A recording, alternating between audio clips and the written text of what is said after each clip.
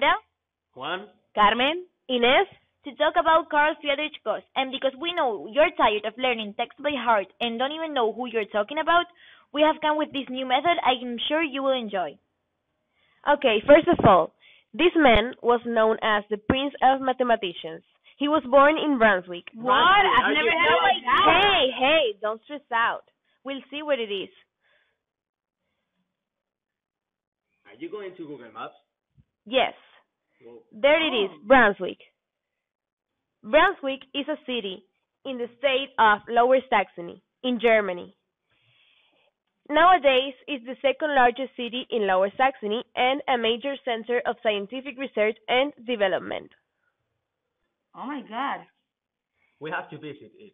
And what is his picture? That is the flag of the city. What about him? Gauss was a child prodigy. Although his family was poor, he achieved to study at a great university. And what did he study, Laura? Okay, if we want to know about his studies, we'll have to come to this website. Well, you have everything answered. So let's wait to okay. Education and contribution to mathematics. As his mother was illiterate, she had no record of his birth date. Being a child prodigy, Gauss used some calculations to work it out himself. His teachers straight away spot the potential when he added up to the first to 100 integers. By noticing that the result was 50 pairs of number, the answer of each sum was 101. In his teenage, he had made some amazing mathematical discoveries, and by the time he was 21, he had already finished with his magnum opus, Disquisitiones Arithmeticae, in 1798. Did he discover something? Yes, of course. Really? Here we go. Here we have some of the images proving his discoveries. And then if we click here, we are going to know what he really discovered. He was the first one invented the proof of the fundamental theorem of algebra. As Laura meant this weird word, it is just the arithmetic laws of mathematics. He also found out the theorema egregium. He developed the early theories of complex analysis, as you can see in this image here. And at the end, he did some work in physics and astronomy. That's great. Yes. Okay. So, Well, he seems to be a really smart person, but what about his personality? Was he outgoing or something? Yeah, Carl Gauss was an ardent perfectionist and a hard worker. He was never a prolific writer, refusing to publish work which he did not consider complete and above criticism. His personal diaries indicate that he made several important mathematical discoveries, years or decades before his contemporaries published them. Before she died, Sophie Germain was recommended by Gauss to receive her honorary degree. She never received it. Gauss supported the monarchy and opposed Napoleon, whom he saw as an outgrowth of revolution.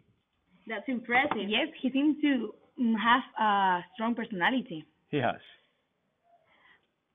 A lot of people gave commemorations to him because of he was such an important person. Like a crater on the moon was called Gauss.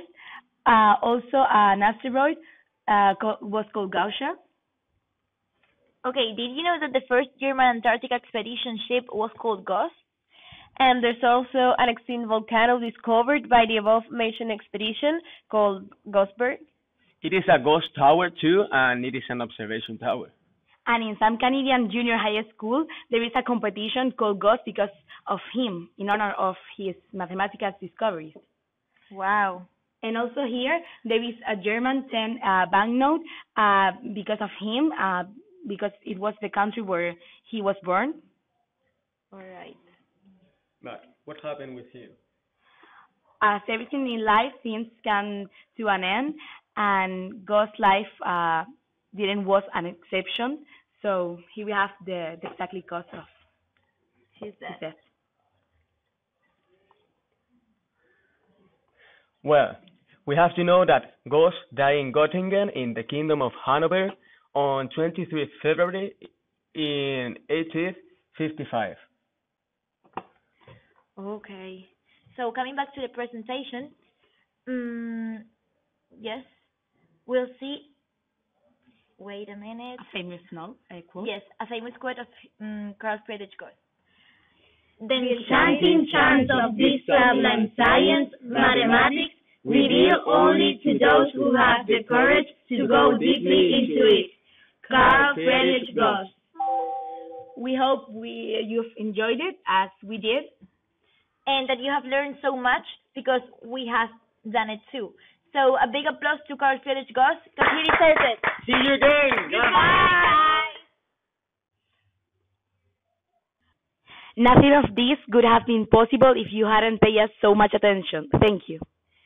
Thank you for teaching us all these programs and showing us that it can be possible to learn at the same time you're having fun.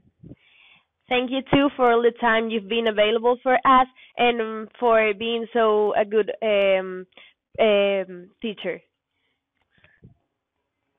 In conclusion, we are so thankful and we owe you all of this.